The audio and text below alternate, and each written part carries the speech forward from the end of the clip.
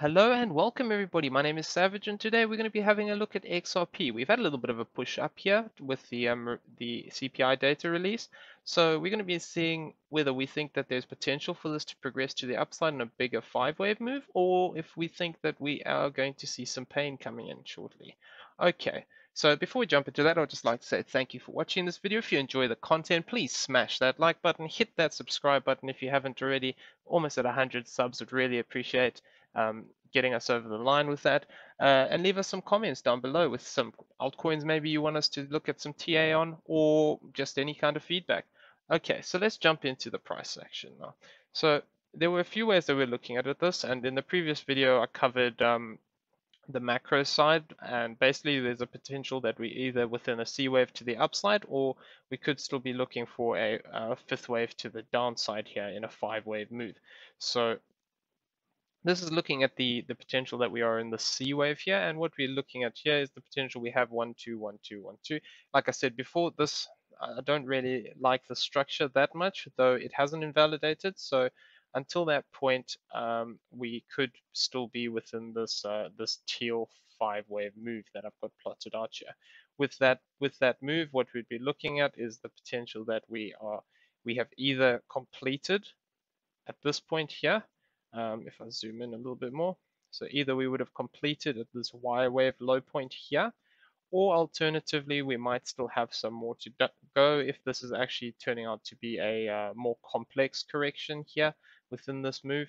And we could look to target out lower down towards this 35.89 area, but we have moved down to this 0.618 retracement, and we've started to move away from here. So until we break back down past this point here, we could look for potential to move away from this area. So actually, let me go over what this can also be. So instead of what we can need to pay attention to is that we could also have a something like this rather developing, where we have this as a WXY. And what we could look at here is the potential for a flat correction with it in this, and this is a B. And then upon completion of this 5-wave move, if it hasn't finished already, what we would be looking for is continuation to the downside in another 3-wave move. So this has slightly changed things from where we had this previous 1-to-1 earlier. So I'm going to just reevaluate this, and what we'd be looking at here is the potential that, so we could technically move down towards this 35.21 area at a 1-to-1. If this does play out as a bigger complex correction here, though until we lose this 3707, we need to be aware that we could still look for some upside potential. So looking at this for the upside potential, if I just get rid of this WXY now because we don't need it anymore,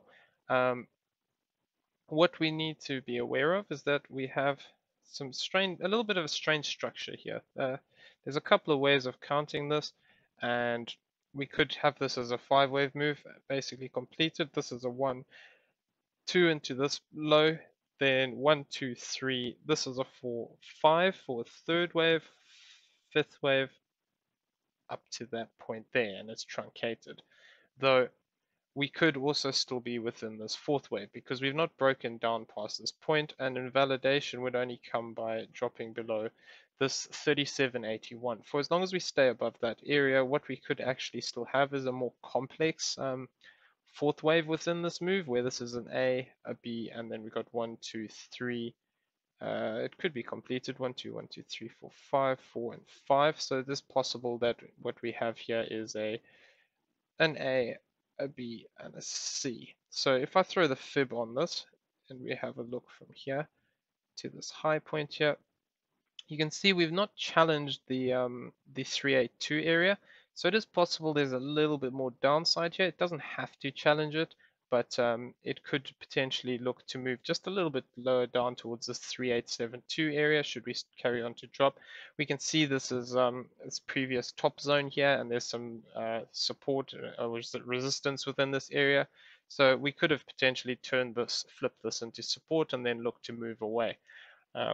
Though if we move if we start to move down towards this this 50% to the 618 area, so that's 38.44 to, if I just slide this bad boy over slightly, if it'll let me select it.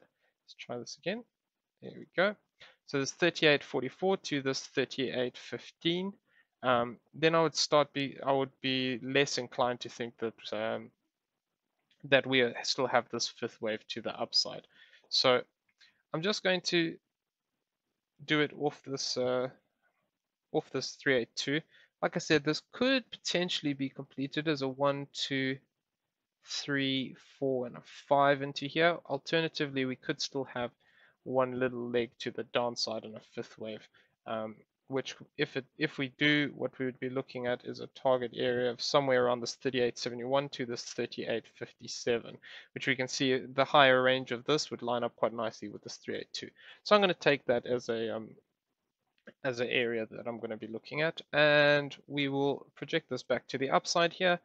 If we project this up, we can see that potentially there's a move here in a fifth wave. So long as we don't move down past that that area that we indicated here of this 37.81, there is a potential to move up into this 40 cent 31 area to this 39.93 as a basically as a fifth wave. So within this, there's not actually a lot to get bullish of, because we've just had this as a potential WX and a Y into this low point here, and we just have a standalone 5-wave move.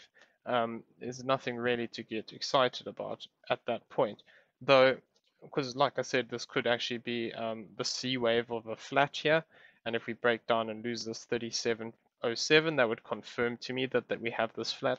But only with this move, so we would be looking to move up. Let me just actually throw some labels on this bad boy up here. There we go. Drag this down to there. If we do move up as a 5-wave move within this, and we look to target maybe the bottom area of this, what we could then be looking at is for potential to move back down into this zone here of this 0.5.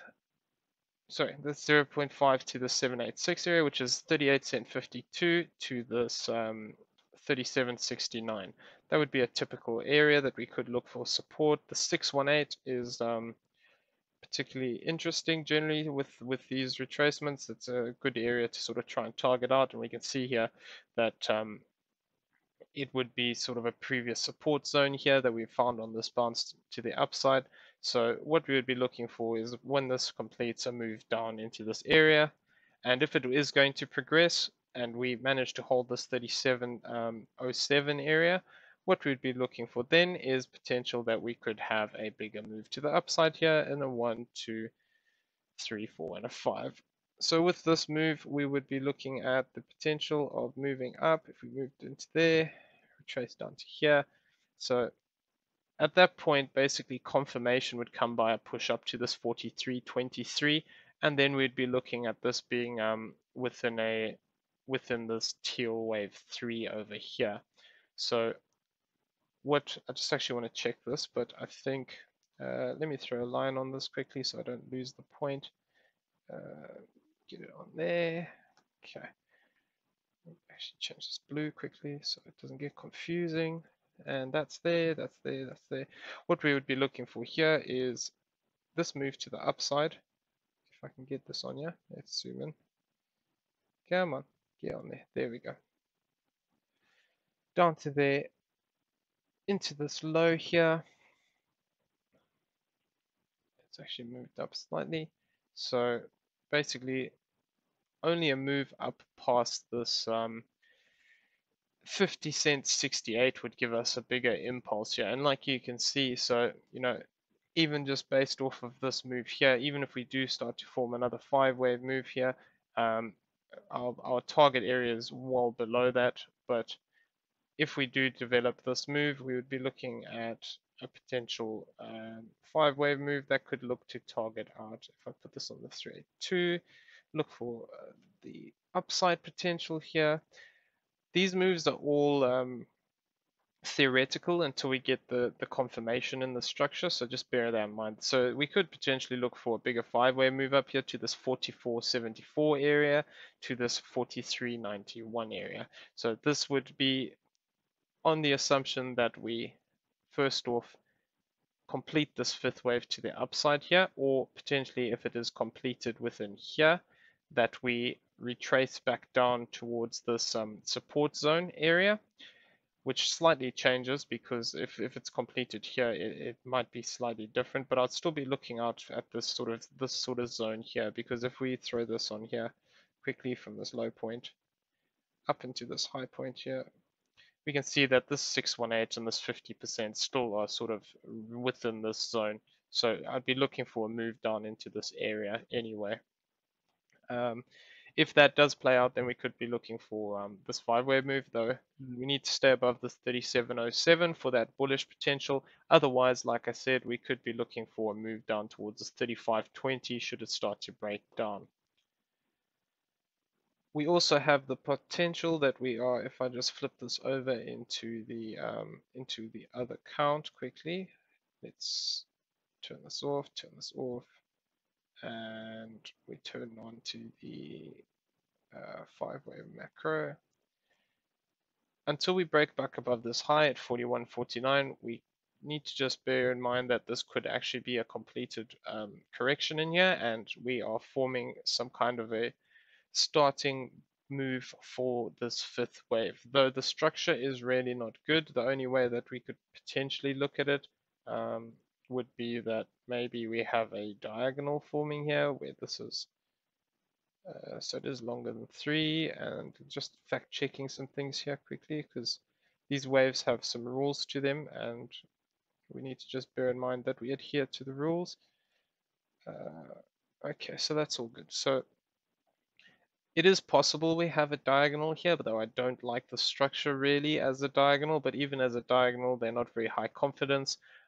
This could just be an A, a B, and a C, but if we do start to break down and we start taking out these low points here of this 34.58 and then this 32.10 and finally this 31.60, we could potentially be within this 5th wave move to this area here of 29.73 to 26.92. That'd be a typical travel area, though like I said before, but we need more confirmation for this if this is what is playing out, and what we would need to see is a retracement to the upside here, and then to start to break down and hit some of those impulsive triggers. So off of this current move, I can measure this out, but the structure is not good, so it's actually not worth me doing that yet. Like I said, I'm keeping an eye on this. It doesn't look right at the moment for structure, so I'm either thinking we're still within this 4th wave move here, or we are forming a bigger wave 2, which we could be looking for a 1-2-1-2 situation, and then looking to break much deeper into this move. Though, like I said, it's all speculative till we get more structure, so we just need to keep an eye on it. Well, I hope everyone finds this video useful, and if you did and you haven't already, please smash that like button, hit that subscribe button, and we'll try and keep you up to date with all these videos. I hope everyone has a great day, and we'll see you in the next one.